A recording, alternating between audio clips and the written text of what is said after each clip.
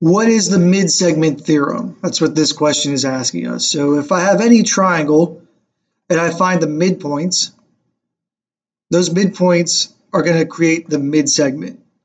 So what I wrote here, in a triangle, the segment that joins the midpoints of any two sides, we call that the mid-segment, and it will be parallel to the third side and half its length.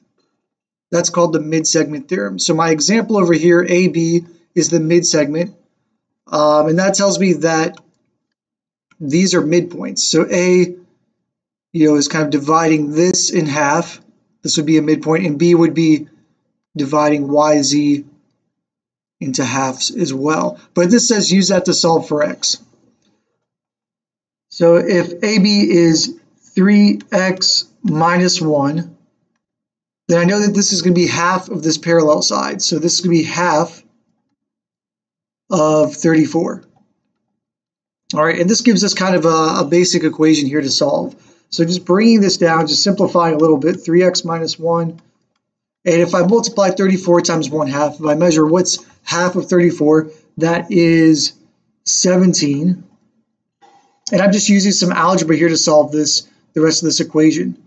Right, the geometry was really just setting up the first step, was the geometry part, the mid-segment part. And then once I have that, I'm just solving the equation with algebra. So I'm going to add 1 to both sides to get rid of that minus 1. So I get 3x equals 18. And my last step here, I'm just dividing both sides by 3. So I'm going to get x equals 6. And that is my final answer.